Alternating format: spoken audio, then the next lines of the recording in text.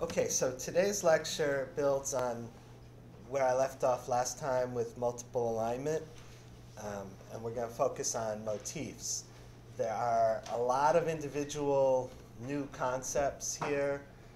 It's a pretty dense lecture, so if I'm going too quickly or you're not feeling comfortable with something, let's try and get into it and ask questions as it comes up rather than sitting there feeling lost.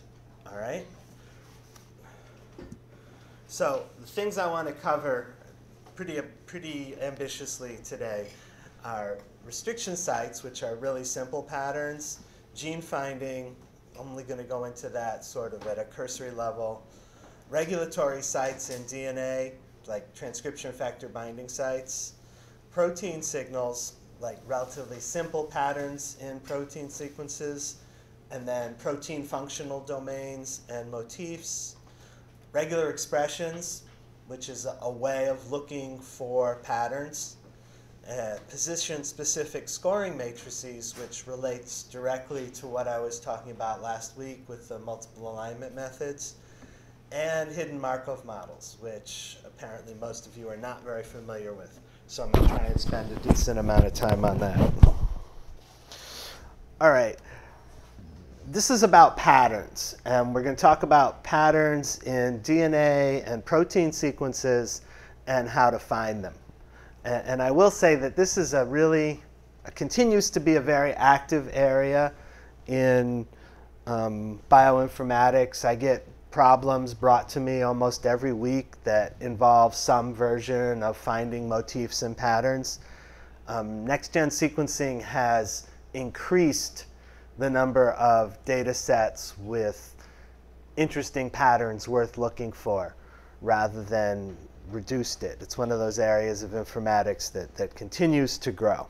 So we start with simple patterns and we work our way up. Bacteria make restriction sites that cut DNA at specific base sequences. They're 4 to 8 bases long. They're called restriction sites or restriction enzyme recognition sites. For most enzymes, there is no variability in the site. It is exactly that set of 4, 6, or 8 letters. And so in theory, you can find a restriction site in a stretch of DNA with a simple exact match of a pattern. A word processor, a web browser has a find command where you could type in 4 or 6 letters and search any reasonable size block of text, maybe even up to 1 million letters, just to find the instances where your sequence matches. And you can think of reasons why that search might not work. For example, if there are spaces, dashes, sometimes carriage returns interrupting the sequence, then your simple find command might not work. So to be a little bit more rigorous, you might need to sort of pre-process the sequence so that you strip out all the things that are not the letters you're looking for. But in general, it's not stretching the capabilities of computers to look for perfect matches in relatively large blocks of sequence. Naturally, there's a bunch of tools that have already been built that do this. I put this one up because these guys are in the business of selling restriction enzymes, so it made sense for them to build a tool that made it easy for people to figure out what enzymes they need to conduct a particular experiment. And it has a decent graphical interface. It also shows a pattern of bands that you could generate from a specific plasmid. They have a little database of common plasmids. They also have like pre-built sets of restriction enzymes, so you could cut a particular sequence with all the enzymes in a particular set and see where those sites are and sort of design your experiment. So I'm not going to have you like rebuild this from scratch, although that might be a fun project. Just to say that it exists. All right, so moving on, because we have a lot to cover today, and I'm not going to spend too much time on restriction enzyme finding, except to say that it's an exact match. And I'll come back to this, but also a lot of the restriction sites are actually either direct repeats or inverted repeats. And that's true for a lot of protein-DNA interactions. The enzyme itself obviously is a protein, and a lot of DNA interacting proteins act as dimers. And if it's a head-to-tail dimer, then you probably have a tandem repeat of the site. And if it's a head-to-head type dimer, then you probably have an inverted repeat of the sequence. And we'll get to that a little bit later on with the transcription factor sites. All right, gene finding is also, in some sense, a exact match situation where you're looking for very simple patterns like start codons, ATGs, stop codons, and then some stretch of open reading, meaning start codon followed by many other codons that are not stop codons, and then a stop codon. You could take it a little further and look for known sequences that relate to gene expression, such as the TATA box, which is a promoter-related sequence, intron splice sites, etc. And then you could go a little further than that in gene finding and have some sort of a statistical analysis of each open reading frame or each chunk of DNA, whether it contains codons in the preference of that particular organism. In other words, when it has the possibility of coding for a particular amino acid and it has a number of different choices, does it typically choose the 3 letters that are most common for that organism to use in coding sequences? And generalized over hundreds of bases, this kind of coding preference is pretty accurate in finding stretches of DNA that do in fact code for protein and picking the correct reading frame. So, you get a sequence like this that has some ATGs in it, some stop codons in it, and the ORF finder will spit out the coding sequence and possibly an automatic translation. These gene finding programs work pretty well in bacteria because most of the bacterial genome is coding. And when you find an open reading frame, it is quite likely to be a real one. Apply a little bit of codon preference to that. Take the longest open reading frame if they're nested, and you'll have a decent gene predictor. None of these methods work very well directly on predicting eukaryotic open reading frames because intron-exon boundaries are relatively hard to model. There are tools that make an attempt at this, but none of them does a particularly good job at it. The only reasonable eukaryotic gene models have some input of known coding sequence. It might be RNA-seq, ESTs, translated matches to known proteins, something like that, where you're adding additional information to that initial search for open reading frames to say, yes, this particular open reading frame has good coding potential, or it matches an expressed sequence, or it matches a known protein. Even given that additional level of information, it's commonly said that 50% of human genes do not have fully correct annotation, by which they mean not the correct 5' UTR, not the correct 3' UTR, and not all the splice sites correct. In fact, even the concept of a correct annotation is a little bit confusing because it's not absolutely clear that there's one and only one coding sequence for each gene. In fact, there's a range of different coding sequences, and it's difficult to produce an annotation that's consistent with all different data sets. You could know that there are certain splice variants and certain promoter variants and certain start position, transcription start variants, but to figure out which combination of those variants produces the real transcripts is a little bit difficult. But the goal is to take raw genome sequence, apply gene finding, apply these different levels of transcript information, splicing information, and come up with an annotation that is useful, that lets you look at the genome and say, what is this position with respect to that gene, and how would a binding of a factor in this position likely affect the expression of this gene. So that's the goal of all of this gene finding and annotation tools.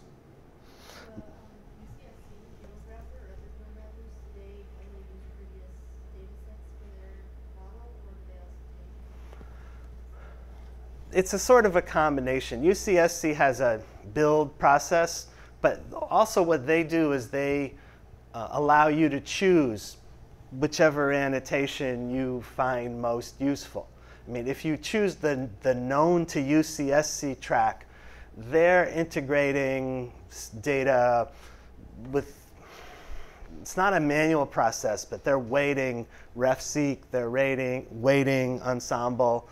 They have a few other pieces of data that they bring into the picture, and they choose their best guess, which is often very similar to the RefSeq, but not 100% of the time. So they have a track of UCSC genes. A lot of people go with the RefSeq track, which is at least to some extent manually annotated by GenBank curators. If you look at the UCSC, especially for human and mouse, there are many, many other annotation tracks. A lot of them are computational, like GeneScan, which gives you very unpredictable and unreliable results. But taken all together, sort of the combination of different evidences plus your own judgment is the best you can do. The challenge, of course, is, and we'll get to this later, if you're interested in, say, transcription factor, you want to look for the upstream region of a particular gene, which means you need a valid prediction of where the transcription start is in order to choose that upstream region. And depending on which annotation source you use as your ultimate reference, you might have different positions chosen as the upstream start. You might have multiple positions chosen as upstream of different coding sequences that are all aggregated under the same gene symbol. And so, it becomes a little bit difficult to do a definitive search for transcription factor that's at a particular location with respect to this known gene. We know there's a gene there, we know a fair bit about its protein, but it might have a transcription start here, and it might have a transcription start there. It may be that transcription factors interact differently with those two transcription starts, and that might, in fact, be a source of regulation itself. Yes? So there's a bunch of tools that offer various versions of gene finding if you have a sequence that needs gene finding. All I'll say is that they offer various combinations of the straightforward ORF matching, the codon preference, the use of other types of data, and you'll get different results from each of these tools, and none of them is validated to be more correct than any of the others. Actually, I like the ORF finder at NCBI because it's dead simple. It just finds the ATGs. You can specify how long a read before the first stop codon should be called the real protein, and that's it. Then it gives you a translation, and it lets you explore that translation. So rather than rely on more sophisticated and difficult to validate tools, this one's very straightforward. So like I just said, there may not be a correct annotation to the gene finding problem. Any tweak that you make to your algorithm is going to favor some genes over others. And it may be sort of a fuzzy problem because there are many valid coding sequences for some genes. Definitely more than one start and stop position for each gene. Alternative splicing is definitely important. Also, your gene finders tend to be fooled by pseudogenes. And there's a number of different kinds of pseudogenes. Some involve reinsertion of RNA back into the genome. So reverse transcription and then reinsertion. Those are called intronless pseudogenes. Some of the gene finding programs have an additional step to remove all the intronless pseudogenes after it's done its first round of prediction. Other pseudogenes are the result of wholesale duplication of DNA followed by mutagenesis so that the particular gene picks up enough mutations that it cannot produce a valid RNA, or it can't produce a valid RNA that's translatable. And that would be considered a pseudogene, although it might be expressed and might actually produce RNA in the cell, but those RNAs don't go on to produce functional proteins. So that's kind of a different definition of a pseudogene. So whether or not it's transcribed depends on your definitions. So the final take-home from this is computational gene predictions need to be validated experimentally. And one level of experimental validation, although not the final one, is to look at expression of RNA from those genes. And the use of RNA-seq data is increasingly important in this type of gene finding and gene annotation. So the tools that do this are starting to incorporate, large-scale RNA expression data into the model, which is really interesting. Okay, so moving on a little bit, going pretty fast. Once you've located a gene on the chromosome, usually they call this a gene model. It means, the gene is really a concept. A model is a set of positions on a particular build of the genome where that gene has its coding sequence and its upstream regions, the regulatory sequences, etc. And then you can look for these regulatory sequences, which are where transcription factor binding sites are located. These are proteins, usually that bind and influence transcription. Usually we call them promoters and enhancers. They can also be inhibitors, etc. So it's a protein that interacts with the DNA and affects the transcription in a relatively local area, although there can also be trans-acting transcription factors that can be many thousands or even tens of thousands of bases away and may interact with the coding sequence or with the RNA polymerase through some kind of a looping interaction. So the DNA folds and distant transcription factors bound to binding sites that are quite far away from the traditional promoter region can bend over and come into play. That's sort of a model for how enhancers work. And the enhancer could also be downstream. It could be in an intron or even a 3' region and loop around and still affect the transcription of that gene.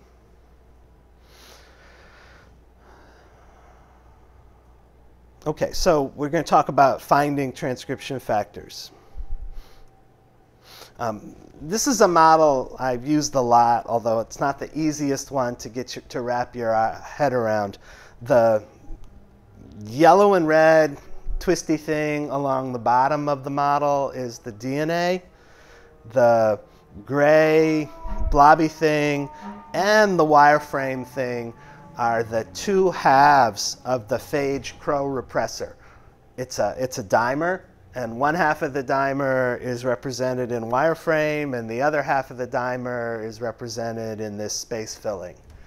And the point of this thing is that This is a pretty common shape for a protein DNA interaction in terms of the relative size of the molecules. The DNA is obviously longer. The red and yellow spiral extends in both directions, you know, for a very great distance. But this is the interaction site. And one of the important things to realize is that the protein is attached to one side of the DNA. And so, it sort of nests into what they call the major groove. But some of the bases are on the other side of that loop. And they don't interact with the protein at all. So those bases are more or less free to change without affecting the binding interaction. Whereas those bases that are facing the side that the protein is stuck to, those are going to be the ones that are conserved. And we'll see that later in our sequence motifs and logos and binding factors, that some bases matter more than others. And it typically follows this kind of a distribution that at the scale of 3 or 4 bases binding, and then 2 or 3 that don't affect it, and then 2 or 3 or 4 more that are important. And you'll see that waveform at that kind of a scale. So it's good to think about that. I mean, there are some proteins that interact with DNA wrapping around it rather than linearly, but this is a much more common type of interaction where they nest into the major groove. And very frequently, as I said, DNA binding proteins act as dimers. And so the same sequence in tandem or inverted repeat will bind to that protein. So very typically a 6-mer of bases separated by a few more bases will make up a transcription factor binding site.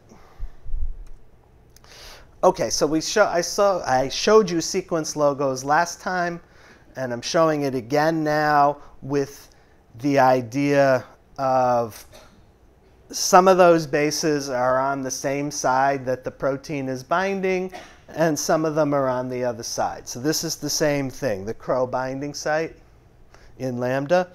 And as you can see, the ACC and then the inverse repeat, the GGT, are binding most tightly to the protein. And then in this facing away portion, there's a lot less information. So the reality and the model match up pretty well.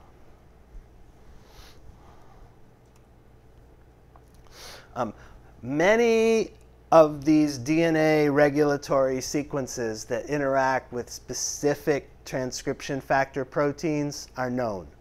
And there are a number of public databases that keep track of these binding sites and their regulatory proteins. And to some extent, they're annotated in terms of what's the function of the binding site, what gene does it regulate, obviously, the transcription factor, maybe what pathway that transcription factor is a part of.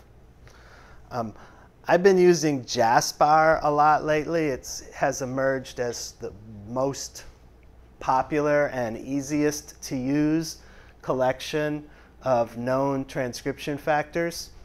It's not fully comprehensive, but none of these data sets are. But it's very useful, and it has most of the well-documented protein DNA interactions. It's built primarily by combing the literature. Yeah? Are there multiple species? Yeah, there are multiple species. It's built mostly from model systems. So it's got a lot of human, a lot of mouse, Drosophila, some zebrafish, and then you infer other protein bindings sort of by similarity. And yeah, it could be that your species has an unusual motif for its binding, but that's not so typical.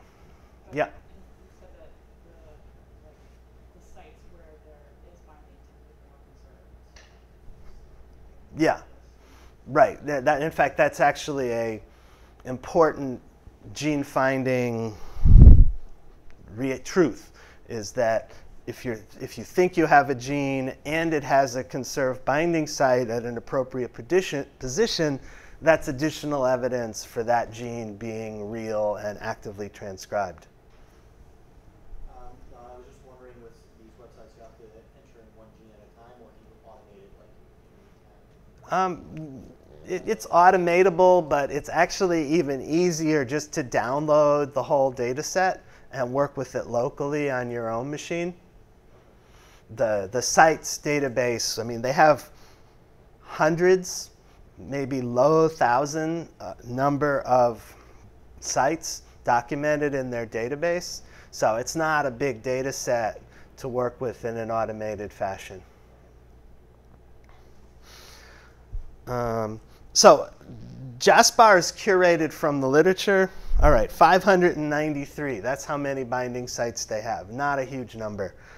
UniProbe is experimental, which is good and bad. I mean, the binding is sort of confirmed between a given protein and a given sequence motif, but that's an in vitro study, and it doesn't mean that it works in the real world or in a real cell. But the combination of those two is a nice set of nested information. TransFac used to be the database of choice that everyone went to. They went private and commercial about 10 years ago. So a lot of the tools that are based on searching TransFac are using a database that's now 12 or 13 years old. Or you could pay for a license to TransFac, but then you can't build a tool that anyone else can use. So I'm not using it much anymore. The eukaryotic promoter database, it has a lot of entries, but they are not as well curated and validated as the ones in JASPAR, so it's not used as commonly. Have you used Contact at all? How does that? I don't know that one. JASPAR is the one that they've plugged into the R motifs package and the Python motifs package. So that's what I've been using lately, and haven't been criticized by any reviewers, so I'm going to stick with it for a while. So this is what a typical JASPAR entry looks like. So it has the name of the binding site, which relates to the name of the transcription factor, because many different genes could have this binding site. It has a class, which is usually a protein family, but it may also relate to a gene ontology annotation. The family is kind of its own construct, a group of transcription factors that share certain properties. Species, where this particular motif came from, a bunch of cross-links to Medline, etc. All right, it has the sequence logo. It has a frequency matrix, which I'm going to define for you in a minute or two. And I think you can also get the matrix as a position-specific weight matrix. Right. So if you think about, well, JASPAR is actually built from a multiple alignment, which is not a huge surprise, of experimentally validated binding sites on a variety of genes. In this case, when they're talking about Homo sapiens, right, then they have a set of human genes with known binding that has been in some way experimentally reported for this transcription factor, presumably in the promoter or wherever it likes to be in relation to genes, and maybe even some experimental evidence that said binding has an effect on gene expression. So underlying this entry is a collection of sequence fragments.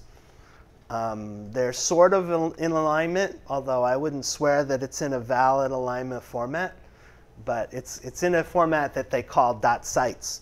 which is their own made-up format. But it's sort of similar to it's very similar to the FASTA multiple alignment format, where there ought to be the same number of bases for each entry, except when there isn't.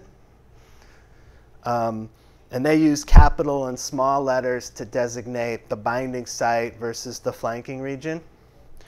But after you take this collection of binding sites and you make a multiple alignment, and then you trim it to just the region in question, just the sequence binding region, then you can count the frequency of each of the letters. We're talking about DNA motifs here. So each of the 4 DNA bases exists at a certain frequency at each position in this logo.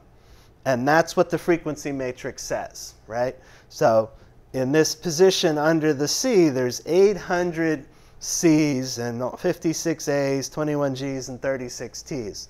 So there's nearly 1,000 instances of binding that have been used to build this logo. It's a pretty strong and rich data set. The C is obviously dominant at this position. At another position, you can see there's 2 letters. There's a C and a G that have nearly equal frequency, 528 and 324 at position number 8. So that tells you a lot about this logo. It tells you how it was built, but you can also use this frequency matrix to do a search. We talked about a position-specific scoring matrix. This is a version of a position-specific scoring matrix based on the frequency of each letter at each position. So the simplest version that we just looked at is what they call the count matrix. How many times that letter appears at that position at that column of the alignment.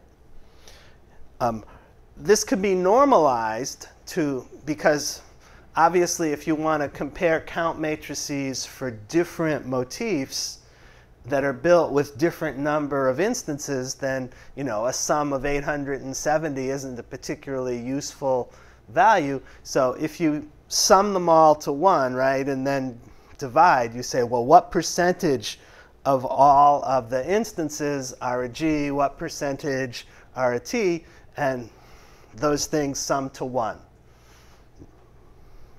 Well, you know what I mean.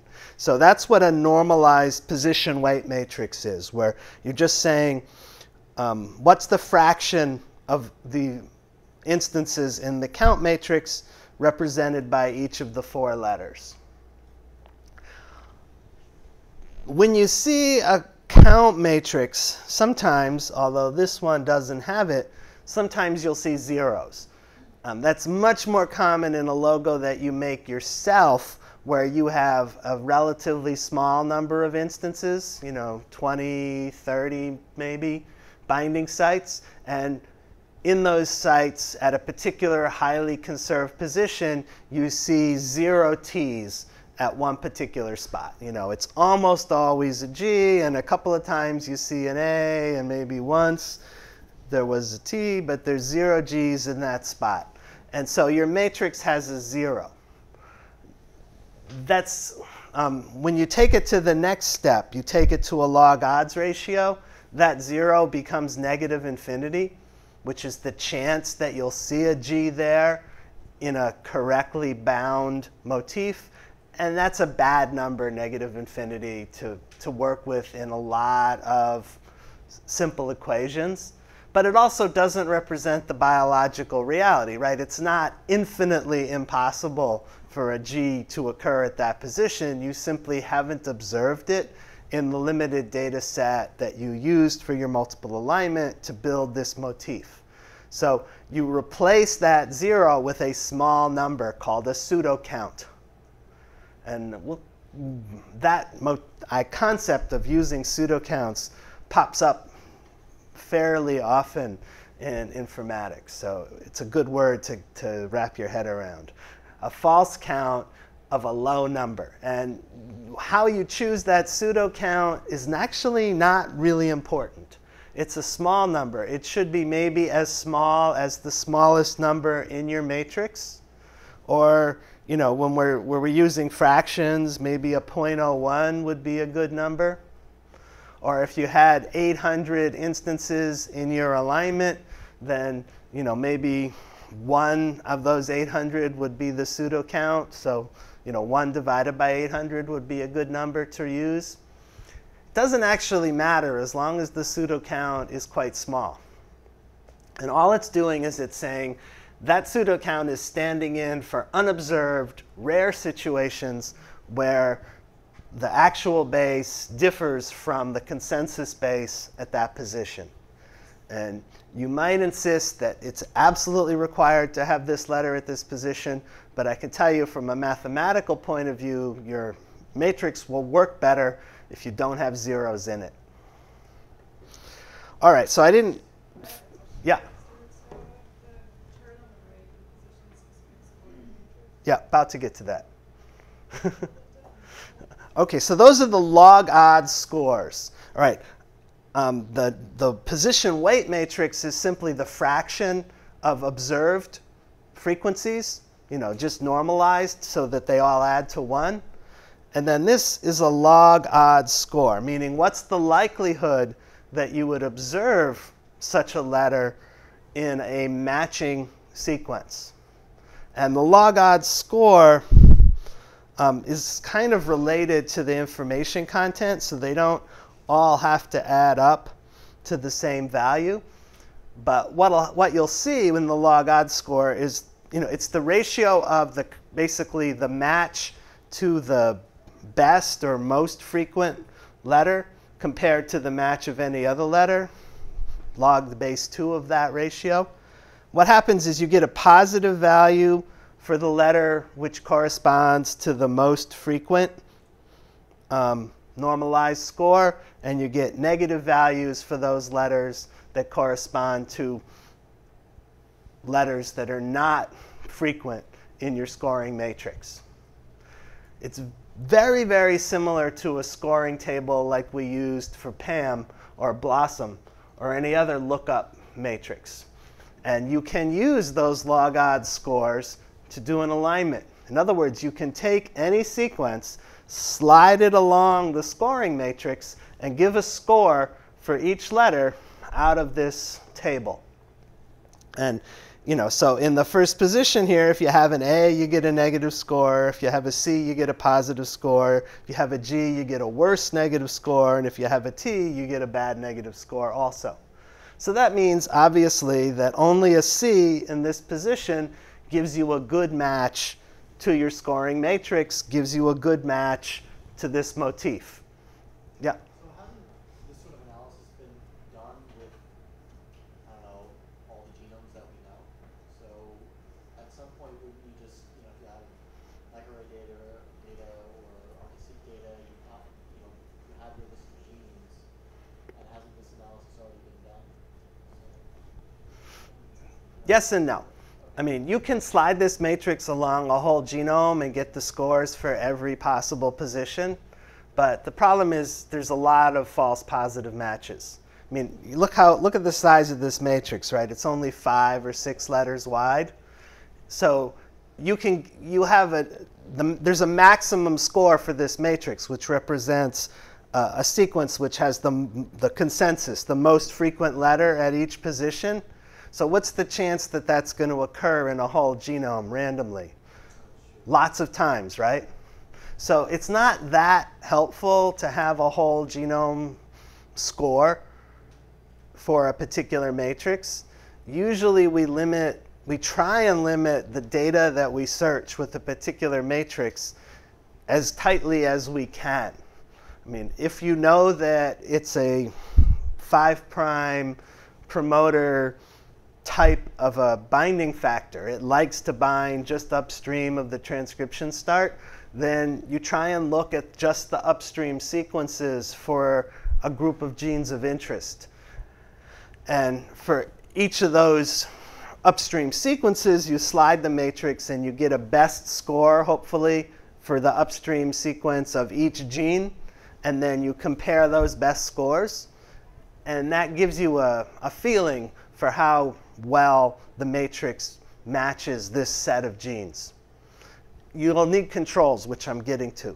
Because again, you have false positives when you work with a relatively small amount of information like this.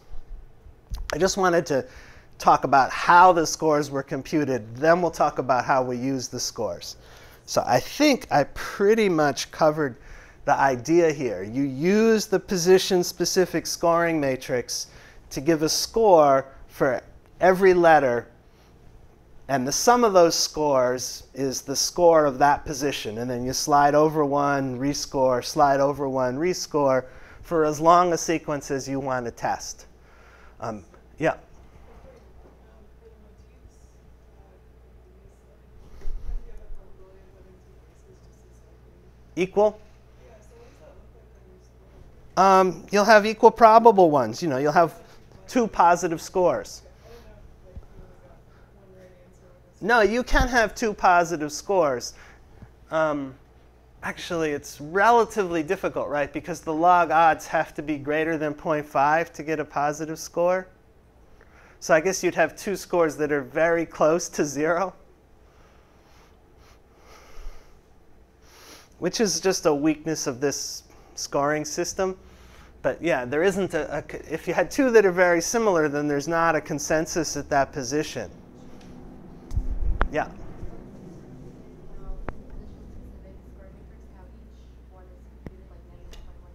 It's the log ratio of the frequency at this position compared to an equal score, 25, 25, 25.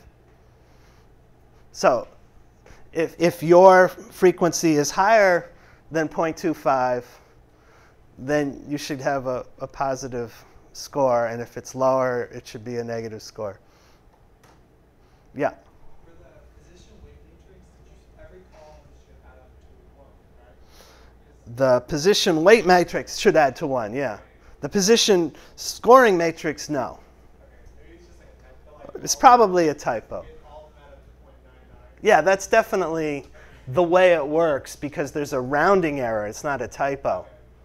Is it because of the pseudocounts that happens? No, it's more of a rounding error. I only used two, because I wanted it to fit, The actual scoring matrix has a longer decimal than just 2. But yeah, it's a rounding error.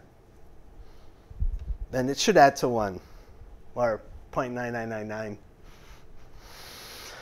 Yeah. So again, that's an interesting point about how it's computed because you're making the assumption of equal scoring matrix, G, A, T, and C all at 0.25%. And you could equally well compute that at a different GC to AT ratio if you wanted to. So like human genome is a little more GC rich. It's about 60% GC. So you could compare the log odd ratio against 0.6 to 0.4 mix just as easily. And that's actually, there's a Python command for it in the Motif package to change the position scoring matrix based on the weight matrix and a different genomic background. Don't think it makes any difference eventually once you start comparing to controls, but it does give you different scores for each base as you slide the matrix along. Don't know if it makes it more specific or not, but it gives you different scores. Okay, so going back to the start, there are motif searching methods based on each of the things that I described. And actually, I didn't get to the regular expressions yet. That's coming next. So for like the restriction sites, you can do an exact match. And Python has this count function, which will do exact matches for you.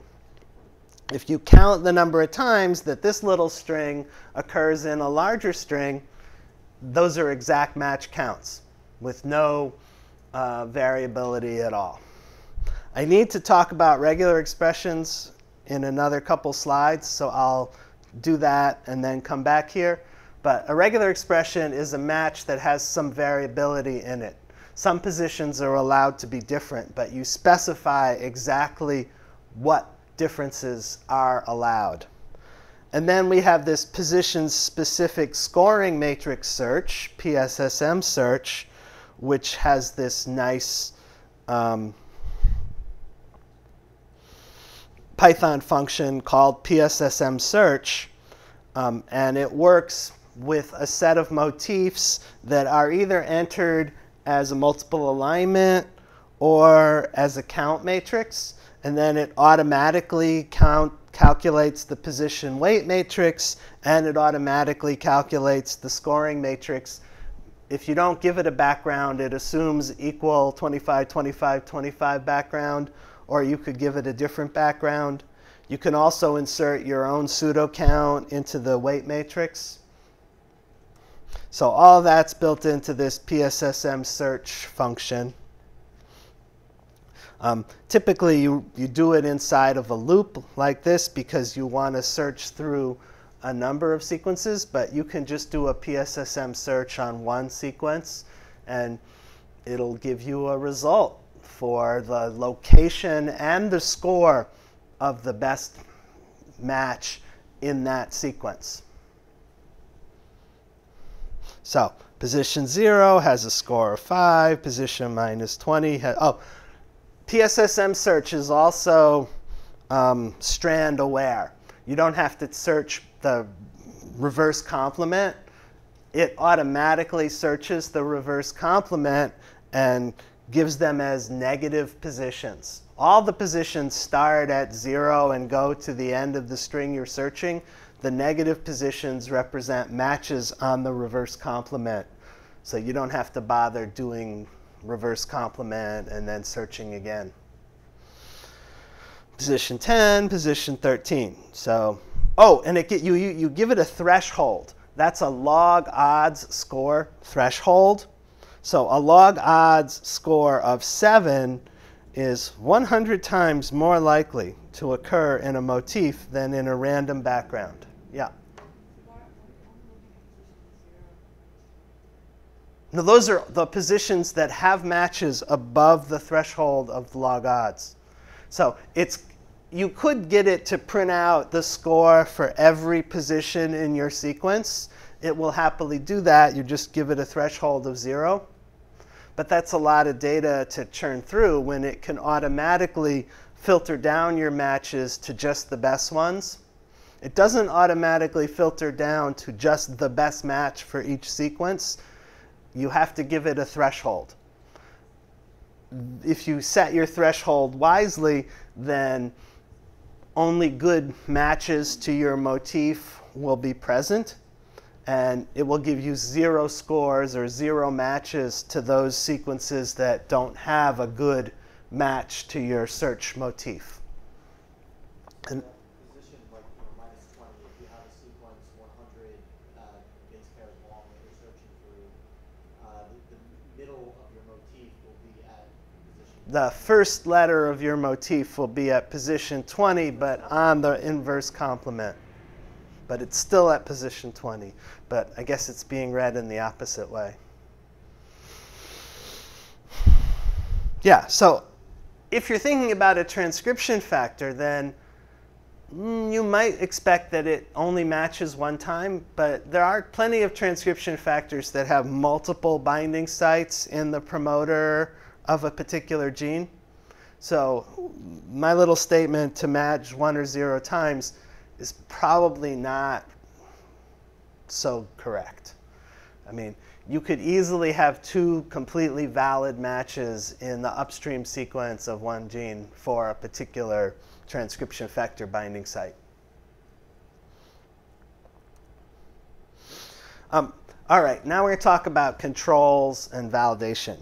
The transcription factor binding sites in the databases lack information. Mostly they're short. They could be really short, like 4 or 5 letters. The good ones are 6 letters separated by a couple. That's sort of typical. That represents most likely one of those dimer transcription factors. But even there, if you do the math, a 12-letter motif, and you're not specifying that motif rigorously, there's some wobble there, that will show up many times at random in the genome or in the upstream region of all the genes in the genome. If you took 2,000 bases upstream for 25,000 genes, you're very likely to get some false positive matches that have very high log odds scores, even perfect scores. In other words, they have the sequence that matches best to your scoring matrix. It's a variable sequence. It's a consensus. It's not enough information for proteins to locate unique promoters for each gene in 3 billion bases. The biological truth is probably that wild transcription factors do bind to those sequences, and we can prove that by ChIP-seq, fusions of the protein, cross-linking, and antibody pull-down experiments, yeast 2 hybrid, et cetera, they do bind there, but the information of those binding bases is not the only information that's being used.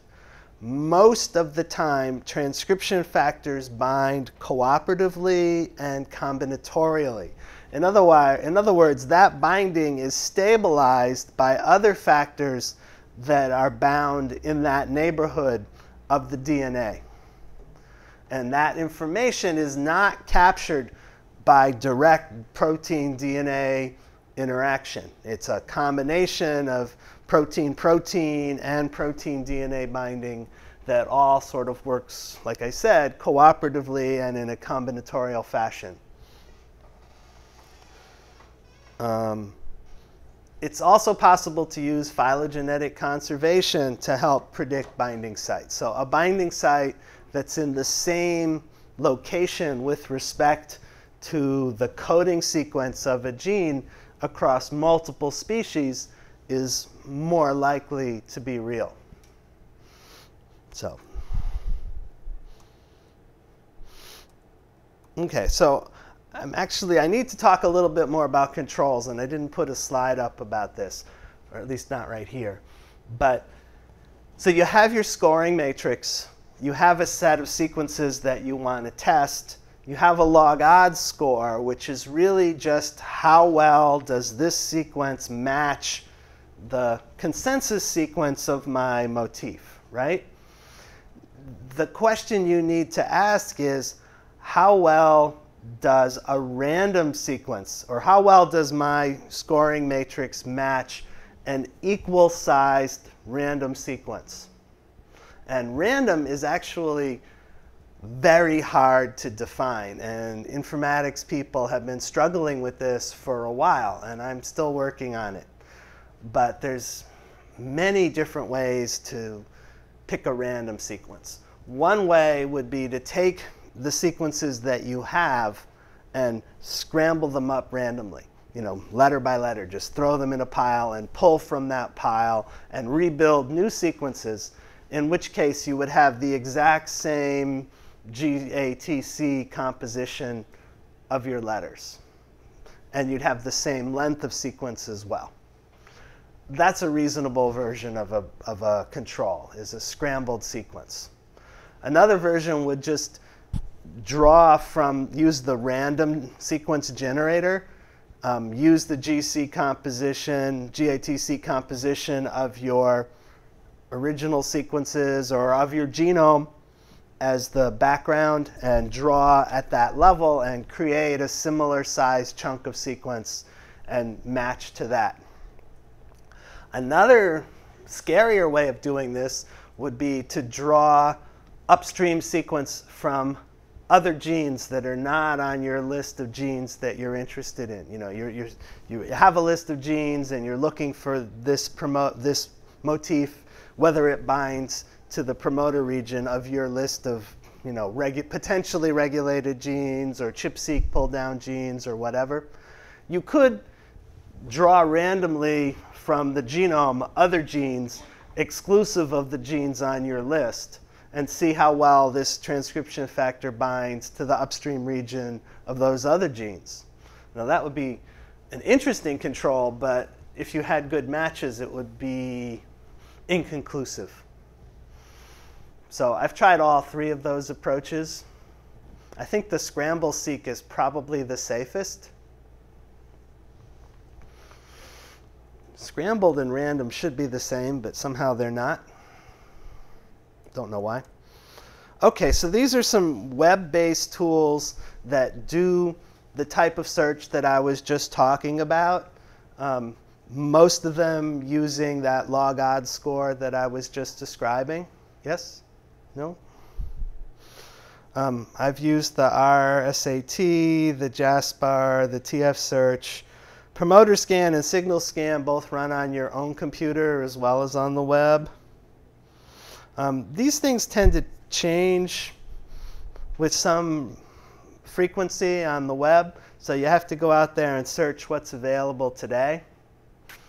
I don't know why it's such a dynamic area, but people pop up their web servers, they function for a few years, they get cross-linked widely to other sites, and then they disappear.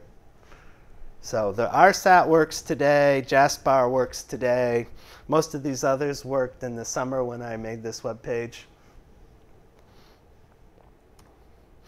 Okay, I'm going to talk really briefly about protein sequences, not because I'm going to teach you how to dynamically design three-dimensional proteins, but because we want to look at motifs that are found in proteins. And it's helpful to visualize, to some extent, the relationship between a protein sequence as amino acid letters in a FASTA file versus a three-dimensional protein existing in, cellular space. So when you have a protein sequence, there's certain properties that are implicit that you can easily calculate, and then others that are true but hard to computationally calculate. So there are some simple properties of the overall molecule that are just the sum of the properties of the individual amino acids. Stuff like molecular weight, pH, isoelectric point, and hydrophobicity. Actually, hydrophobicity is more of a window-based property. It's much more interesting to study the hydrophobicity in groups of 10 amino acids sliding along the protein rather than the overall hydrophobicity of the whole protein, because a protein can have hydrophobic and hydrophilic regions, and it's really, you learn a lot more by graphing than you do by just taking the jumbled overall hydrophobicity. Then there are specific sort of functional motifs that are strictly a property of either a specific group of sequences or more likely the combination of hydrophilic and hydrophobic residues. So these things are predicted pretty easily with relatively simple algorithms. And those are things like signal peptides, coiled coil, and transmembrane domains. So like a TM predictor doesn't need an enormous database. It just scans a protein and looks for a window of hydrophobic residues surrounded by hydrophilic. And so that's a fairly easy thing to program. Then we have protein families, which I'm going to talk about in great depth. Secondary structure, again, it's more a function of hydrophilic and hydrophobic bases and how they're interspersed to determine whether a particular stretch is helix forming or non-helix forming, whether it's a loop or a beta sheet. So those are also simple properties that don't involve a lot of higher math. And then 3D structure prediction does involve a lot of higher math, and it's by no means a solved problem. So we're going to touch on that very briefly today. It really does represent another course or a whole sequence of courses to really get a grip on 3D structure. Okay, so proteins are linear polymers of the 20 amino acids. The chemical properties of the overall protein are obviously determined by its amino acids. The molecular weight, pH, isoelectric point are overall determined by the amino acid composition. Hydrophobicity is best examined as a graph. So there's this thing called a Kite-Doolittle plot, which is just a graph of the aggregate hydrophobicity of a small sliding window. In this case, we're using a window of 19. This particular tool allows you to adjust the window size, but this one is probably optimal for predicting transmembrane regions. So when you get a spike in the hydrophilicity, so this is a hydrophobic region would be a transmembrane region. So this might have potentially 1, 2, 3 transmembrane regions, maybe. Yep. Charge, basically. Well, not charge, hydrophobic. And I don't know how they calculate what 0 is in a hydrophobic versus hydrophilic. All I know is that in this particular graph, up is hydrophilic and down is hydrophobic. I could study it up for you, but it's not so important right this second.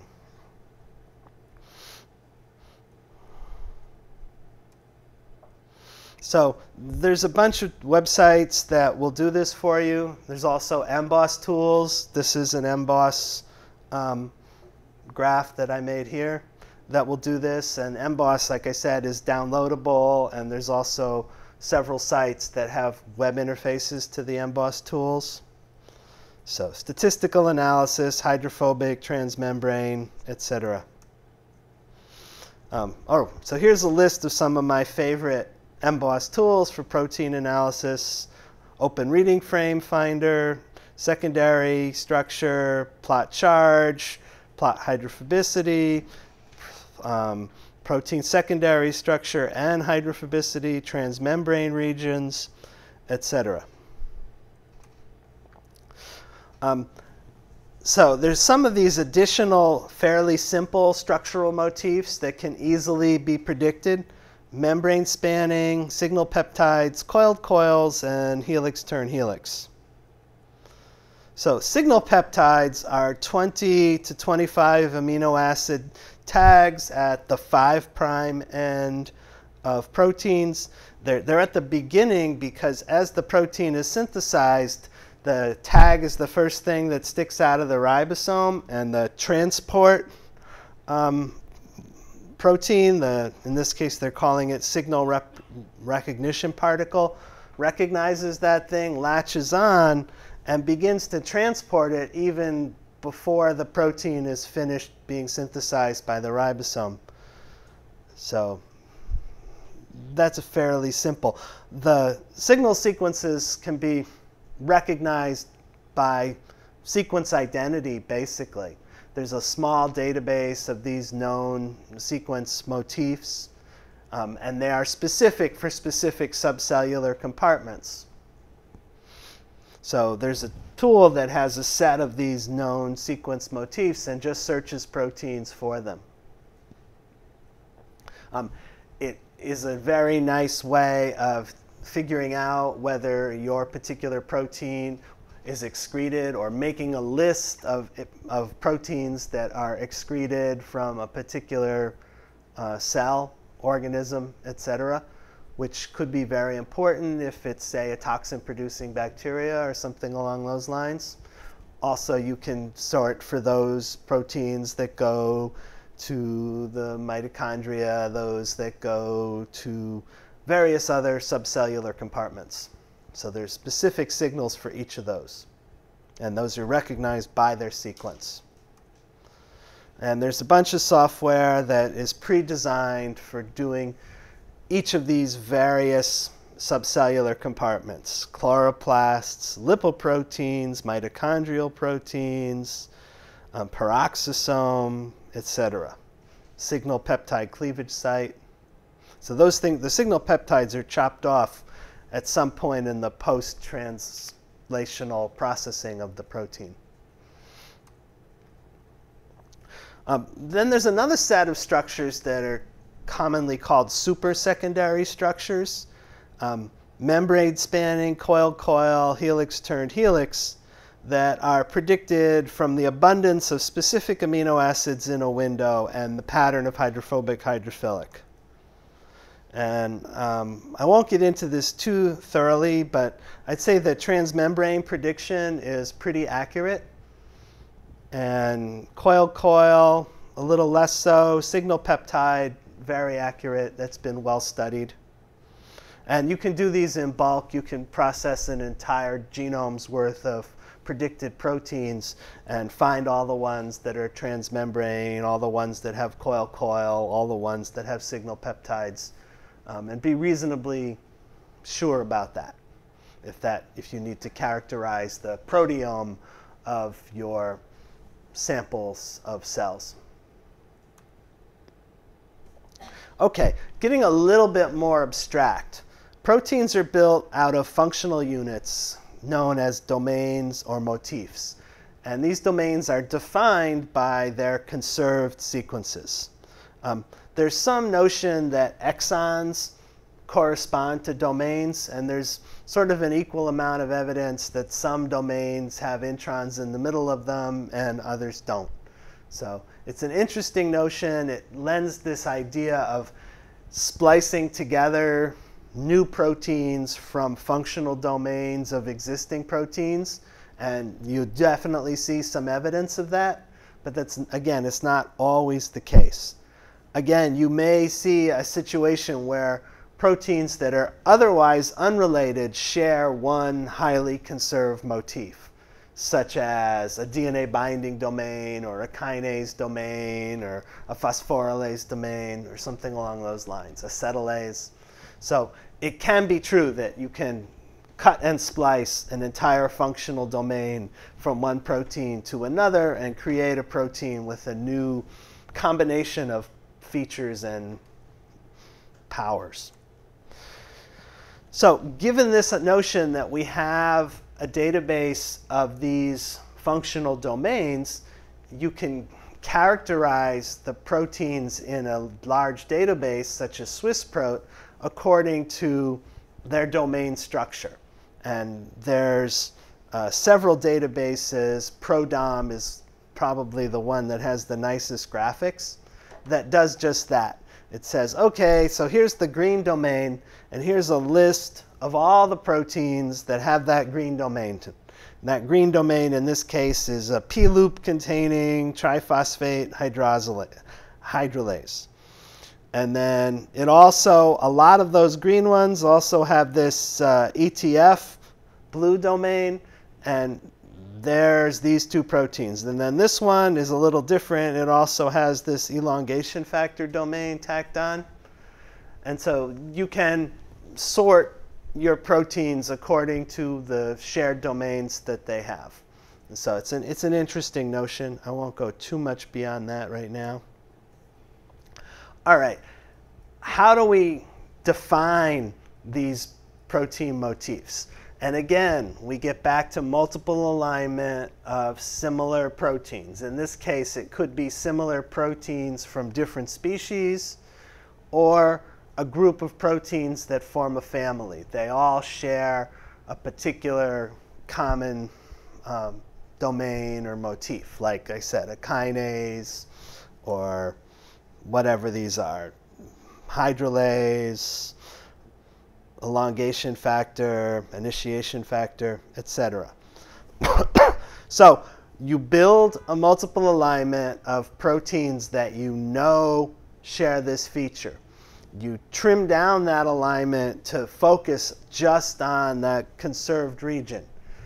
Now you look at the columns of the alignment, and once again, you can represent those columns as a scoring matrix, the frequency of each of the different amino acids in that position. Once again, we'll have the situation where our sample is limited, our sample size. We don't have every possible instance of this motif from every protein in every organism.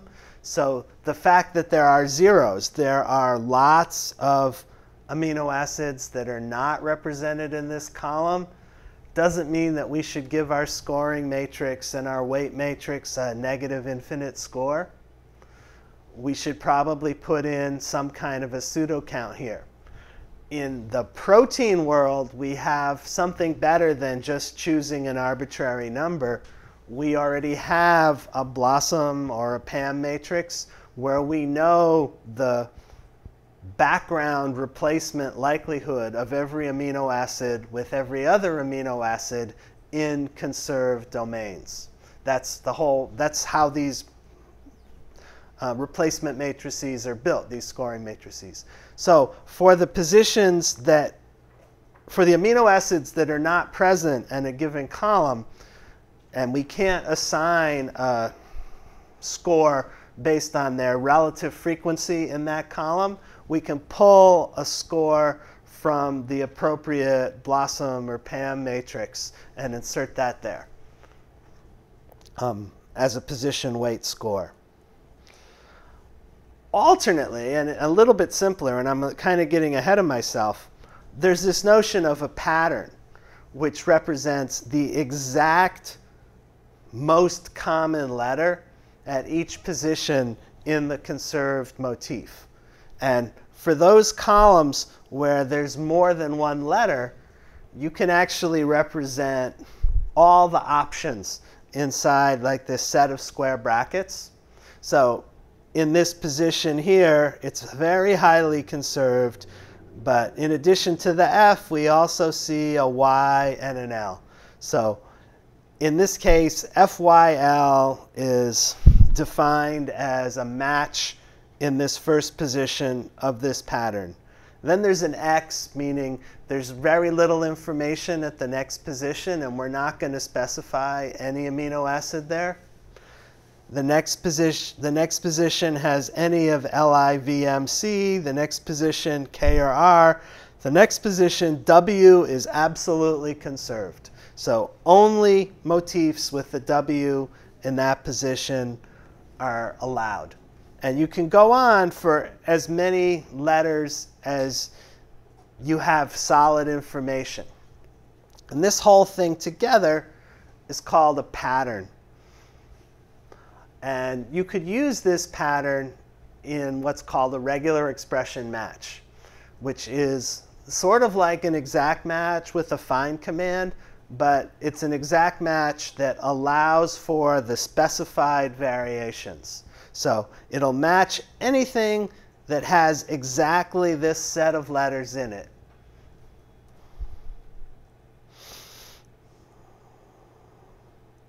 Right. Yeah, I don't have a good definition of how regular expressions work better than this. But there, a while back, a database called ProCite was built using exactly this method. And a relatively small set of really well understood protein functional domains.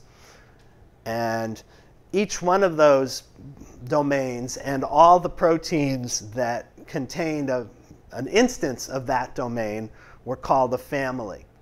And so the whole thing together, the ProCite database is built of protein families. And each one of those ProCite motifs or patterns had a curator, an expert scientist who was in charge of designing that pattern to match all the known instances of that protein. So if somebody discovered a new protein in a new organism that had the functionality, you know, they assayed it biochemically and it did the thing that the proteins in those families have, and it had a matching sequence, but one letter didn't match the pattern, then the pattern would be adjusted so that it would include that new instance. So obviously a sort of painstaking manual process to document all the possible variations. And it always has the problem of not including very similar but not matching sequences. Regular expression matches are always just yes or no. They don't have a log odds score. They simply match the pattern as defined with all of the allowed variations, or they fail to match that pattern because you have a variation outside of the list of allowed variants. Okay, so this is the ProCite database maintained by Amos Baruch at the University of Geneva in Switzerland. And another problem with matching to a pattern is there's no way to do gaps. The pattern match is exact. I mean, you could define a gap as a space in the pattern of a certain variable number of x's, but only in that position. If a gap occurred in a place where you didn't predefine it in your regular expression, then you don't have a gap search. When you do a profile alignment, there's a relatively easy way to define gaps, just going back to the Smith-Waterman, right? So you give a penalty for adding a gap, and then you continue on adding your log odd scores. So it's the sum of log odd scores minus any gaps in the alignment that occurred. Right, so it does not allow variations on the theme. It only allows existing documented variants to the exact pattern. And some more instances of patterns. Zinc finger has a pattern. It's a crazy pattern because there's only a few positions in the protein that are conserved, and all the others are X's, meaning anything could be there. Yet you can actually find zinc fingers in lots of real proteins, and they all, as far as I know, they all have this functionality. This zinc finger really works. It's a binding domain. So it's a very loose pattern. It has a lot of matches, but it still is still powerful. These are some tools that allow you to do exact pattern matching.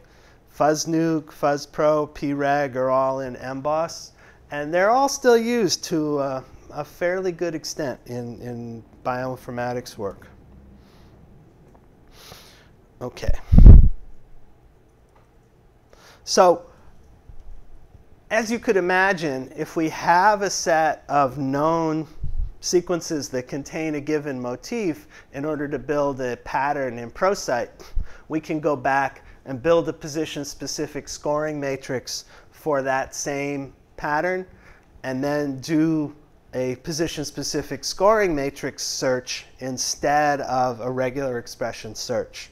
So exact matches, fuzzy matches, regular expression pattern matches, scores for each type of match and each position with a position-specific scoring matrix.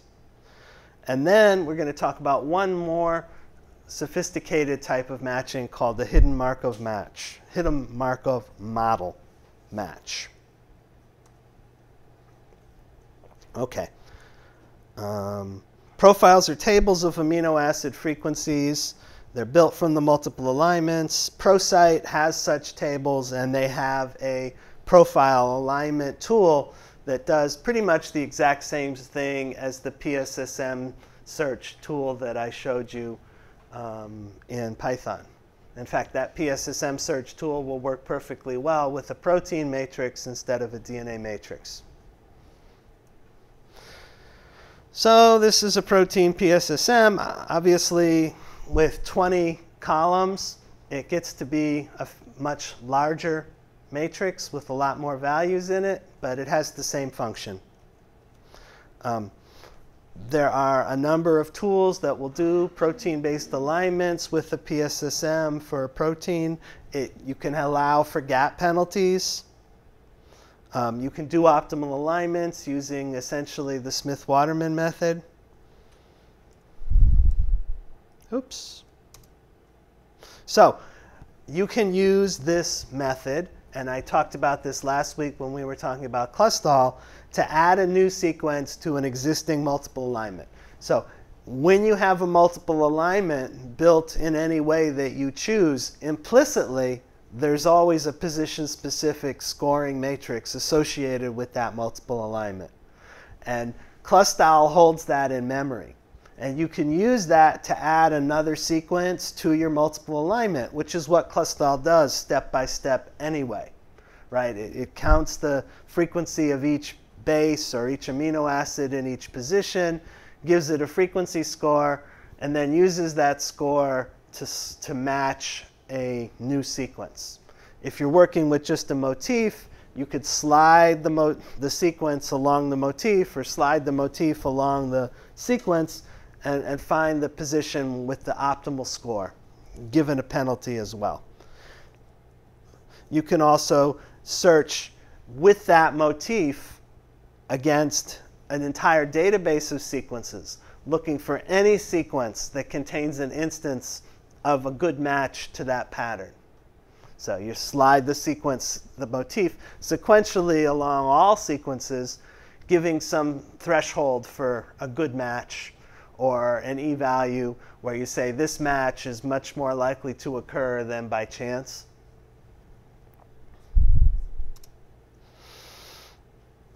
Alternately, and this is really a very commonly used tool, is if you have an unknown sequence, you can test that sequence against an entire database of known motifs for all the protein functional domains and see if any of those functional domains are in your protein.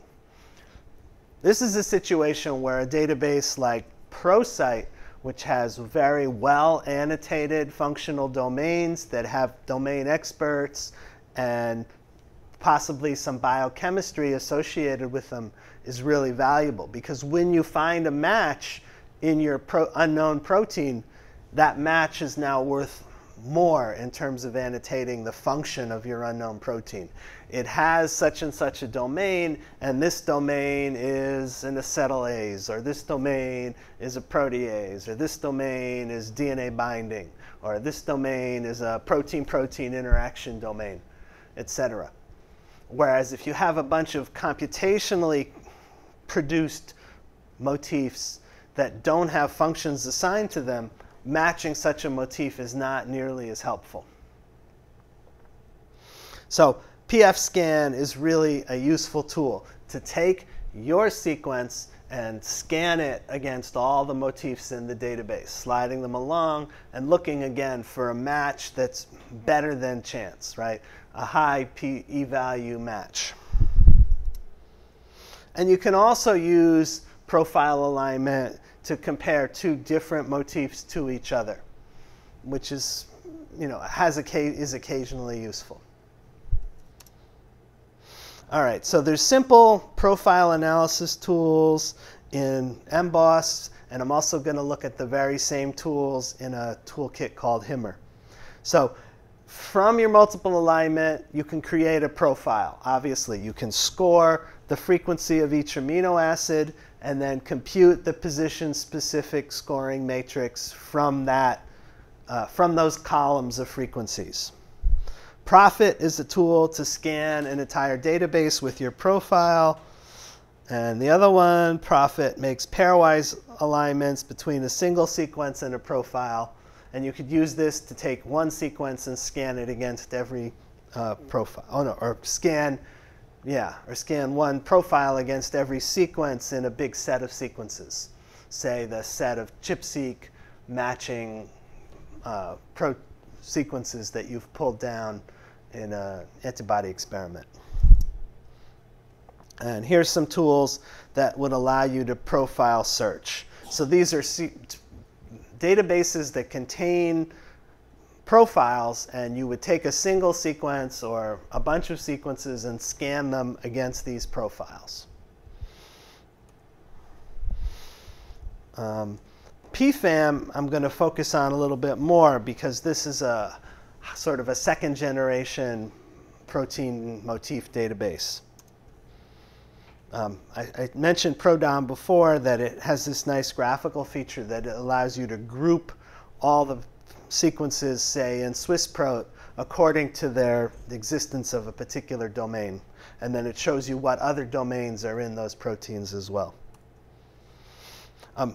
Little bit of an aside, but when you do a blast search, the matches are typically looked up in a standard database like Blossom, right? So you have a position, your sequence has a protein letter, the database sequence has a protein letter. They're not exactly the same. You look up in a Blossom matrix and you say, how similar are those amino acids to each other in evolutionary terms? How often does a valine get replaced by an isoleucine?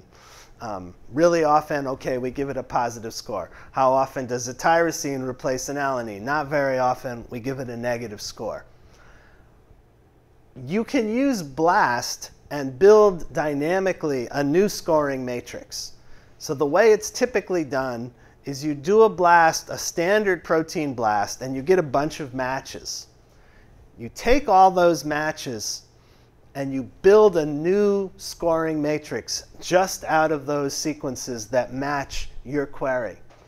This is now a newly defined protein family based on homology or similarity to a query that you put in. Presumably your query is meaningful in some way. This new scoring matrix, which you just built by counting the frequencies of letters in each position in comparison with the optimal alignment with your query, this is a new scoring matrix that is now uniquely sensitive for additional proteins that are similar to the query but didn't match very well on your first go.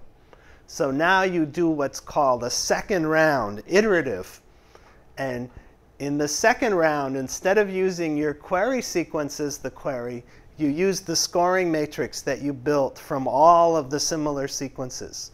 And this has the power to pull in more distant matches, variations on a theme. Because now it's not just the Blossom score of one particular amino acid that you used in your query sequence.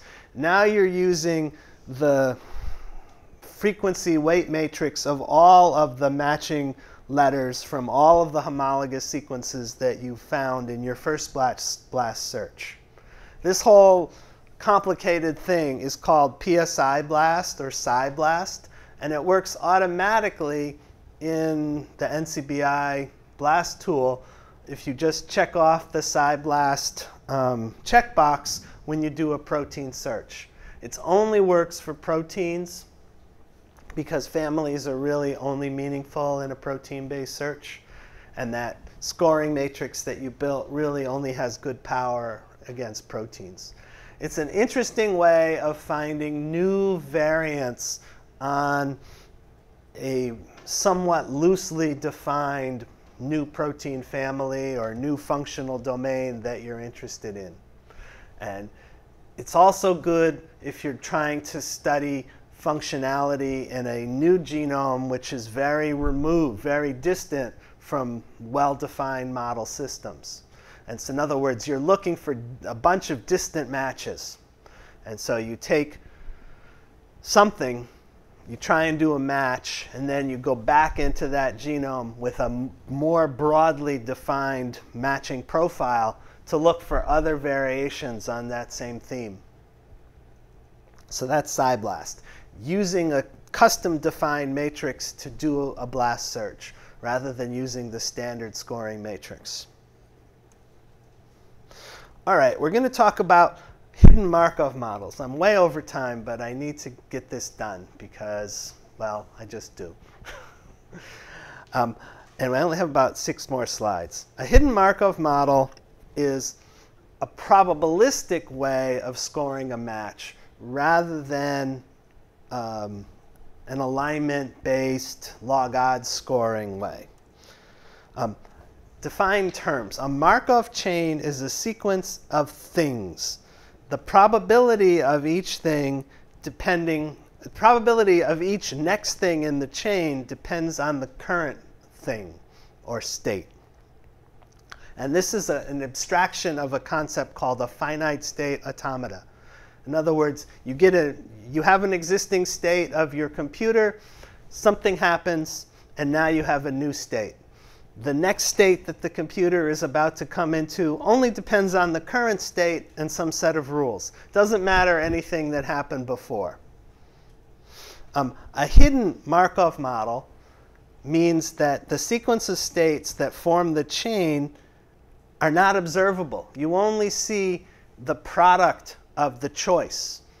So you have to infer what's the rule that causes the string to go from A to W to V.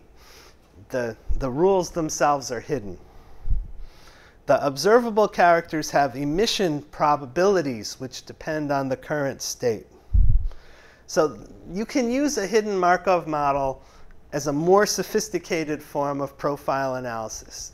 The chain is essentially the scoring matrix that you use, but it has more rules than the ones that we use that just look at frequencies of letters. There's free software to do this called Himmer. And HMMs are actually used for a very wide range of bioinformatics problems, not just for alignments to motifs. So if you model this system where this is a 4-letter, say, amino acid, and there's something that is a starting state, which may or may not be important here. The very first amino acid has some probability of change to the next one. And that probability represents what they call a transition. So all the possible transitions represent all the possible pairs of amino acids plus the possibility of an insertion or the possibility of a deletion. So the gap penalties are sort of incorporated into the model, both gapping the sequence that you're working with, which would be an insertion, or gapping the sequence that you're aligning it to, which would be a deletion.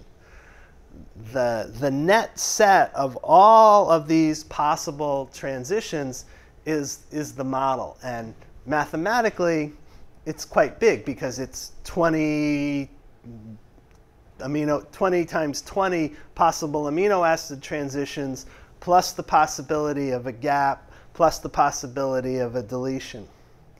So there's actually quite a lot of information that's modeled here. All right, and then you get to the next amino acid, and it has a set of probabilities of transition to the next one in the chain and the next one. So this whole set of transition models is saved as a model. And then that model itself can then be given a log odds score to match a new sequence. And so it now basically says, given a new sequence, what's the chance that this sequence could be created by this model? So what's the chance that the first letter in the sequence can be M1? And then if it is, then what's the chance that the next letter in this sequence could be M2? And what's the chance that the next letter in this sequence could be M3, etc. And the sum of all those probabilities represents how well does this sequence match the model. And then just like any other scoring system, you slide over one and you repeat. How well does the second letter in this amino acid sequence match the model? So for every possible frame of alignment, you get a score for how well your sequence matches this fairly complex model. Same idea, nicer colors. Again, there's this notion of a start, which may or may not be valid for the type of model that you're using. And there's this notion of an end, where there could be something tacked on the end or not. So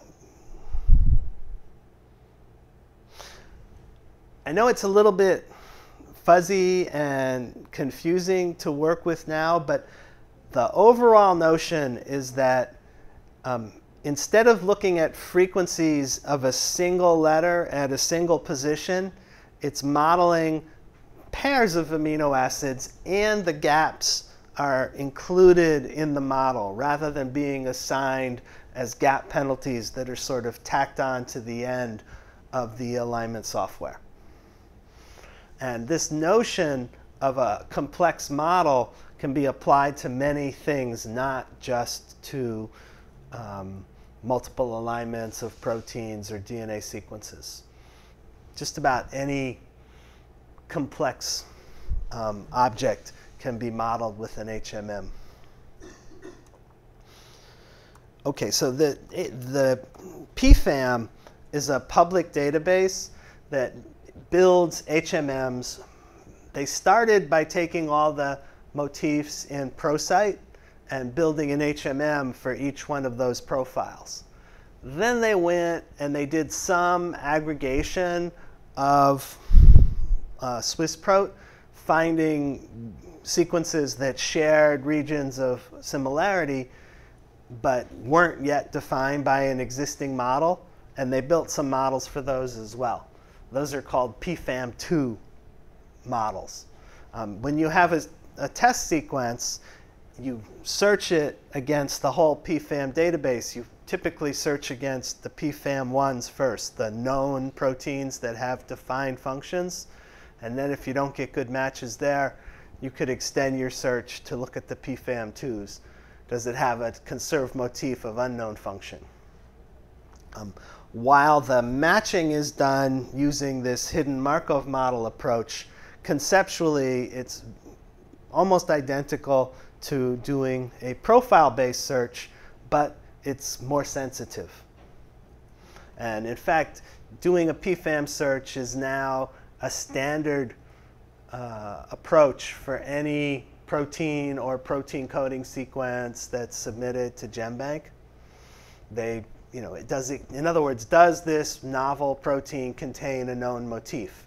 And searching against PFAM is considered the most sensitive way of asking that question. Okay, last thing, really going to wrap up. All right, we've talked about defining motifs from multiple alignments, from functional regions that have well-defined function, biochemically defined, ChIP-seq defined, or in some other way, you know that this particular region has a known function.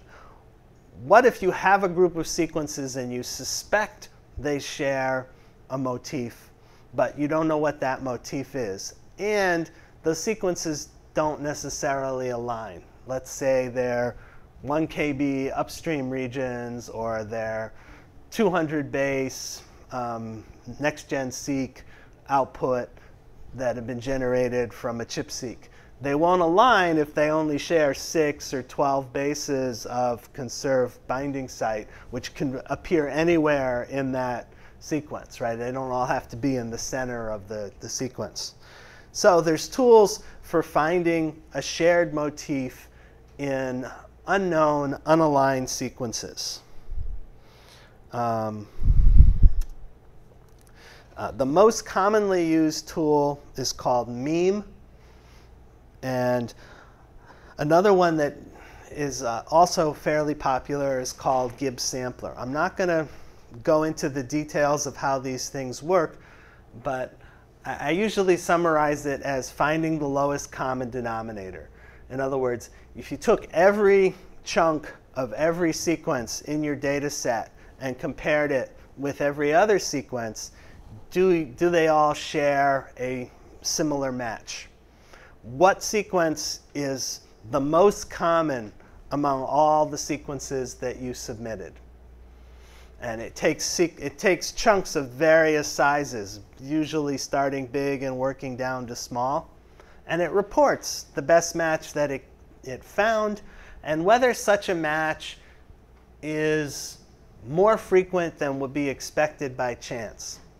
That last bit is very dicey indeed for lots and lots of reasons that I won't get into now. But I think any group of sequences will share a motif that's more common than just by chance. That's just the way it seems to work. So the output of a meme or a Gibbs sampler is subject to your validation. Does it make sense? Does that same motif occur at similar frequencies in a random or control data set elsewhere on the genome, et cetera, et cetera? So I'm not going to go through all these details, but it's here in the PowerPoint, or you could look it up on the meme website. There's a limit to the amount of sequence data that you could submit to the web-based meme server. We have a copy of meme running on the Chibi cluster that will take much larger data sets, but it could, the computation could in fact get out of hand and run for a nearly unlimited amount of time.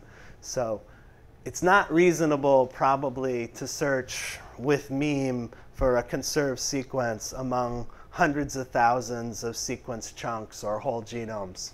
You probably need to limit your set of sequences that share a conserved motif to some reasonably sized data set. Okay. So, summary. Restriction sites, simple patterns. You look for them with a perfect match count type search. You can use such approaches to find genes. Regulatory sites in DNA can be defined either as patterns that have variable positions that have defined variants, which you could search by regular expression. You could look for protein signals using position-specific scoring matrices and hidden Markov models. So that's my summary, and next lecture is phylogenetics. And sorry to run so late.